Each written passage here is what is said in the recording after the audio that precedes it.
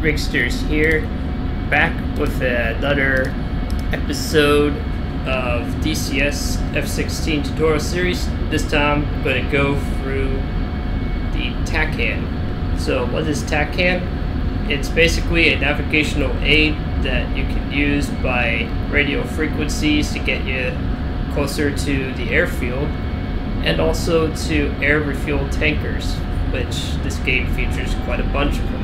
The F-16 can also air refuel as well. So let's get started.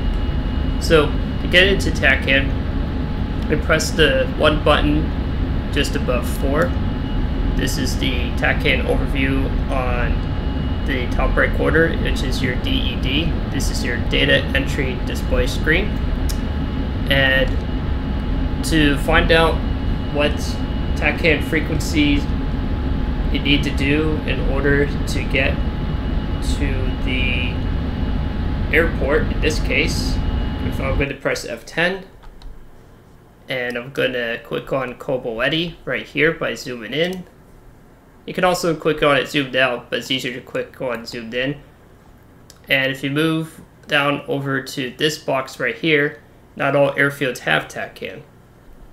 So in this case, it's 67X. It'll even say KBL for short. Not all airfields will have this, so you got to make sure if you want to use Tacan, make sure it actually has it, because not all of them do. So how do you put that in? Well, you go back to the ICP panel right here, press 6, 7, and then enter. And right now, you'll hear this annoying beep sound. It's the audio panel for the Tacan, which is like next to your throttle here. You scroll that down to turn it off, and you're almost there. What you have to do next is to verify the TCN is in T/R mode. And to do that, in this same panel, you just press this little dauber switch that's below 8 and 9 right once. You just click on the SEQ side. And you can also bind this with HOTAS stuff too. That is an optional but useful function. You'll see that it's in TCN T/R. That is the mode we want. And you go, well, that's great, but where's the Tacan? Well, the Tacan information, I'll put it in autopilot real quick here. So down below here, this is your Tacan and navigational aid display panel. Right now, it's in default steer point GPS nav mode. To change the modes, you press this M right here once, then twice. And I will say on the bottom next to CRS what mode it's currently in. Now we're in what's called Tacan mode. So this is the very basics of getting to that mode. However, we still need to get a course line so that it's more precise, so we can actually land there with an overhead brake. So you're getting a 2-for-1 today. So if I hit right shift K and I scroll with the right bracket key to get to Coboetti, it will say it at the bottom here. We're going to scroll to, like, say page 11 if you're using a default kneeboard. And what we're looking for is a course line. You don't have to worry about all this Google information. What we need is just these two numbers right here, either 244 or 064. You might be wondering, well, why do you care about those numbers? Well, if you want to approach the airfield on final from one direction, you would move the course knob to 244 in this case, or you can adjust it and change it to 064. For this demonstration, I'm going to change it to 244. It's kind of hard to see, but I'll point my mouse right here is where I'm reading it. It's just number right here is where I'm reading it. Don't worry about these other numbers over here. Just want to worry about these two right here. That's how you can get the course line to work for the Tacan station. So we'll close the kneeboard.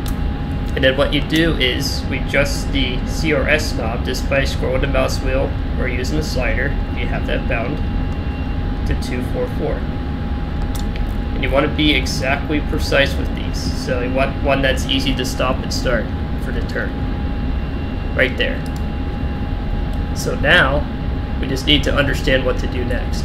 So right now we're currently flying away from it in nautical miles. We want to turn back towards it. So how do I translate these numbers, Riggs? Well, the airplane symbol is called the aircraft symbol. This little white T looking cross, that is your aircraft. The thick blue line is your course deviation line. So we got to turn towards the course deviation line to correct the heading. The white triangle right here is your to and from indicator. The line you mainly need to look for is the bearing pointer. Well, one's that? It's the one outside of these 3 boxes. It's this blue arrow right here is your bearing. The one inside, and that usually trips me up a lot, is the course pointer. Like it points like a suggested course to get there. So I'm going to zoom out and then turn to the left a bit. So when you're flying around and stuff, you usually will glance at this information. You won't be like looking head down the whole time while doing that, because you could glide or hit a mountain or something, so we don't want to do that. But as you can see, as I'm correcting the course, you can also use the outside compass navigation. In this case, it's between 210 and 240 compass heading. If you look at your ticker tape here, you can also see in default master nav mode that you can also see your bearing there as well. What I want to do is obviously to close the distance. One important thing with Tacan is it's not GPS accurate, meaning that there is some minor mileage differentiations in terms of the tower. It gets very close, but it's not going to put you directly on the runway. It's going to get you extremely close, and then you make visual and go from there. So in this case, I want to be slightly offset, so I'm going to just level out the plane just a little bit towards that way. So what you want to do is eventually correct the bearing heading by glancing at this thick line that's on the white dot right now. That's the scale. This is what those dots are. As you get closer, the scale decreases, so it gets more precise up to what Tacan can realistically do for you. So while I'm doing that, to make this task a little easier, I turned on the default autopilot mode. This right here is your autopilots. For now, I would recommend practicing just with pitch hold. That's the mode you're most likely going to use very often. What pitch hold does is it holds your plane straight and level, even more so than the default fly-by-wire system that just holds it to a 1G sustain. So it keeps you straight and level, and you can just simply roll the aircraft around. But you don't want to overroll it, otherwise it will shut off by itself. If you yank the stick, or if you press the AP off with either the mouse or HOTAS buttons. So we're going to speed up time just a little bit here. And as you notice, right here, is the lines will start getting closer to the center. Now I'll go back to normal speed. So that means I need to start correcting my turn. I need to start turning closer to the right, so that way I intercept the course. And if I look outside the cockpit, it should get me within the Tacan interface. Or not the Tacan interface, my apologies, the Tacan radio beacon. I'll level out again, speed up time. Okay, so we slowed down time a bit. So for the overhead brake, I need to lower altitude. I see the visual of the runway, so I don't need to use the Tacan anymore, because the radio station is not directly on the runway. It's very close to the runway to get you there. So I'm gonna idle the throttle. And I'm not necessarily the best at landing, especially with overhead brakes in the F-16, but the general rule of thumb is you want to make sure you're offset either to the left or right at the airfield. Altitude's about 1,200 to 1,800 feet. Don't fret or worry if you can't do precisely intensive feet. As you get more practice, or if you get better at doing it, you can eventually get very close to the by the book values. It's just there to get you a good baseline and to keep you on schedule. That's what it's intended to do. And this recommended speed is around 300 knots.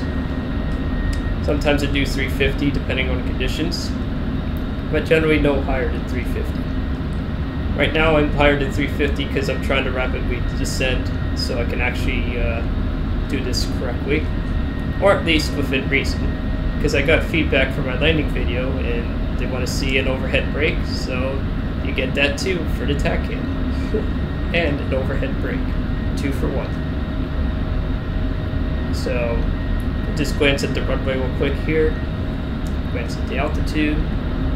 Okay, now we can add power a bit. Don't know why.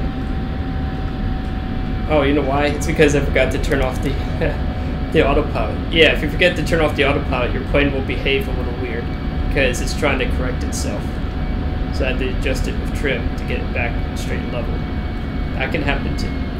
So with the Tacan here, we are definitely at least more than a mile away, so we can do our brake because that happened so fast. So you want to do a straight level turn, throttle to idle, do like about 2.5 to 3G turn, and then ease up on it as you get slower. Try to keep it level within reason, and don't fret if you don't. It just takes practice. Alright, so now I'm going to deploy the landing gear. And we're a little bit crooked because, you know, it's just the way it goes. Alright, now we're going to deploy the speed brakes. Make sure that's out. It's a little hard to see, so look at the indicator. Yep, it's out. And we're still a little high, so I need to adjust myself a little bit here. There we go. Need to add a little power. You don't want to be descending too low, but you don't want to be too low that I can't correct it either.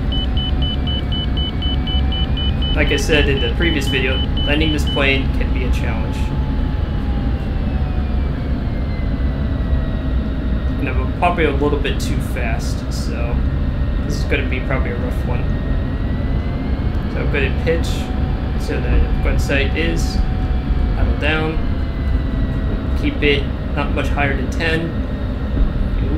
Yeah, it's a little tricky sometimes. And just keep aero braking by pitching back, keeping it at the 10 or just a smidge above it. Let the nose gently come down. Then use nose wheels.